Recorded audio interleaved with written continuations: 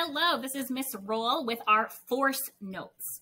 So for this notes video, our learning target is I can define force, net force, balanced force, and unbalanced forces. So first of all, what is a force? These are all examples of forces. So a force is a push or a pull on an object, which you can see happening in all of these GIFs. The unit of force is called a Newton, and we abbreviate it with a capital N. Here are some examples. So pushing a shopping cart is applying a force. Writing with your pencil is applying a force.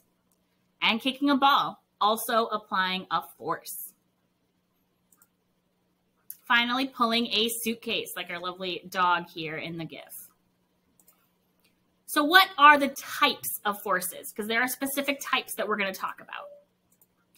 So first of all, forces always occur in pairs, right? They've always got like an opposite. Our types of forces, we have an applied force, and that's a push or a pull. We have gravity force, right, which is the pull down towards Earth, right? You're familiar with gravity. We have the normal force, and this is the opposite of gravity. It's basically the reason you don't fall through the ground, if that makes sense.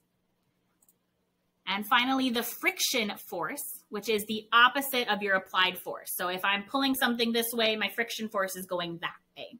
It's always the opposite of the applied force.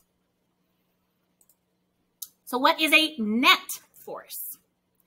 Well, net force is the sum of all forces, everything acting on a particular object.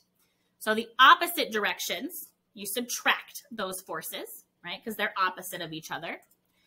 And if they're in the same direction, then we're going to add those together. Added or subtracted forces give you the net force or the overall force. If the net force is 0, then there's no change in motion or no motion at all. Okay, if net force is 0, there's no change in the motion or no motion at all. If the net force is not 0, then there's definitely motion. So if it's anything other than 0, we're going to have motion.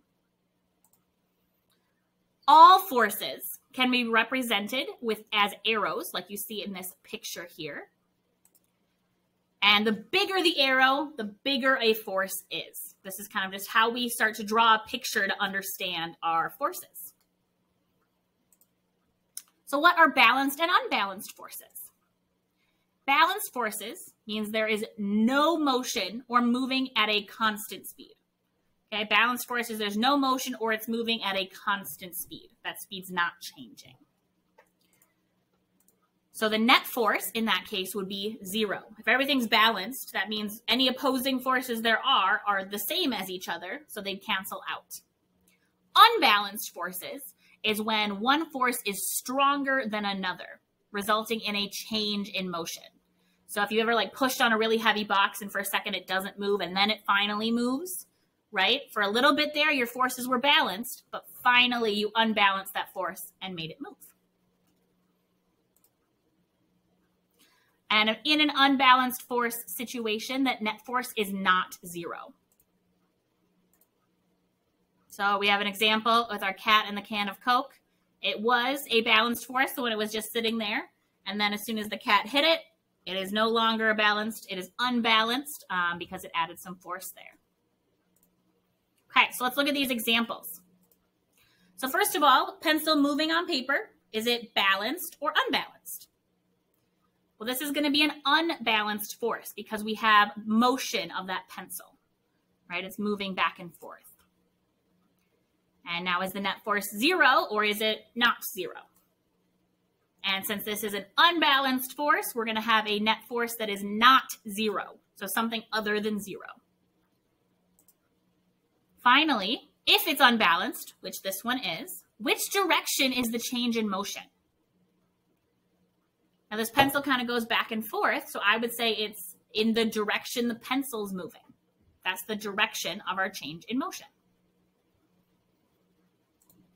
Example 2, same questions. We've got books sitting on a table. Is this balanced or unbalanced?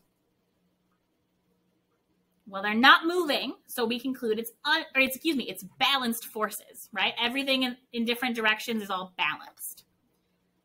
Net force, is it going to be 0 or not 0? Again, since it's not moving, we have balanced forces. Our net force is going to be 0. And we can skip number 3 since this is balanced forces. Last example. Our dog pulling a suitcase, is this balanced or unbalanced? So this is an unbalanced force since the dog is moving and it's moving that suitcase.